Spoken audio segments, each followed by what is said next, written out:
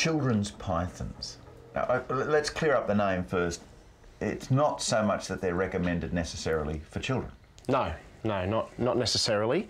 They certainly are really good for younger people because they're small. But the main reason the reason they're called children's pythons is because they're named after Dr. George Children, who was a naturalist.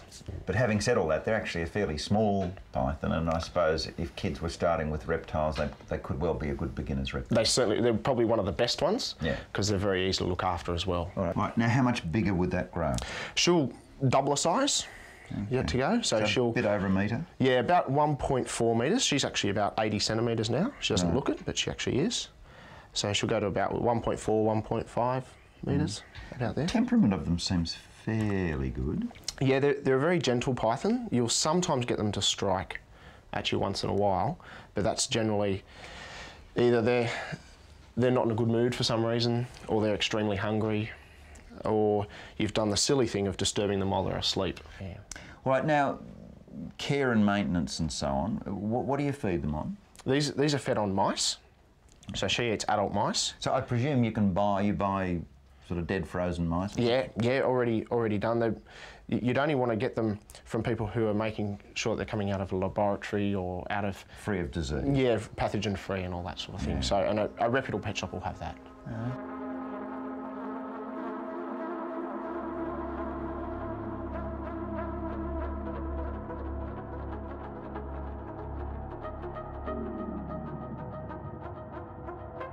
How do you hold a snake?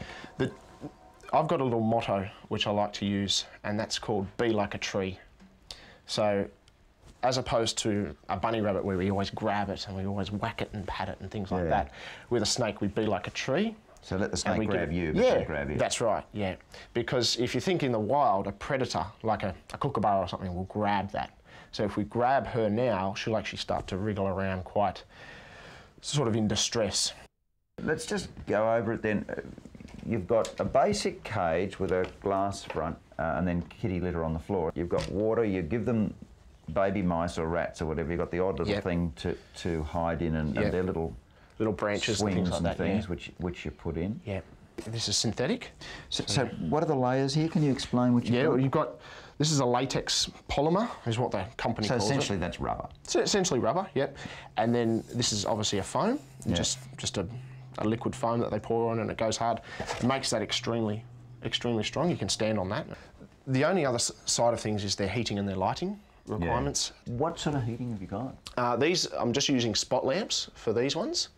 So an ordinary quartz halogen dichroic light is used both as a light and a heater? As in this case, yes they are. It's turned off when it gets warm enough? Yeah, so it's on a thermostat.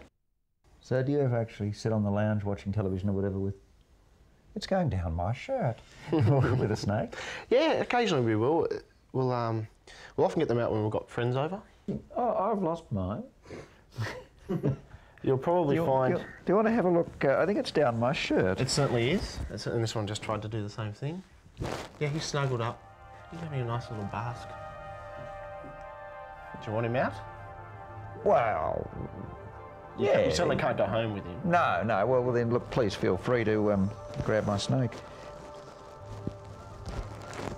There he is. Well, he was quite happy down the shirt, Yeah, he was curled up nicely.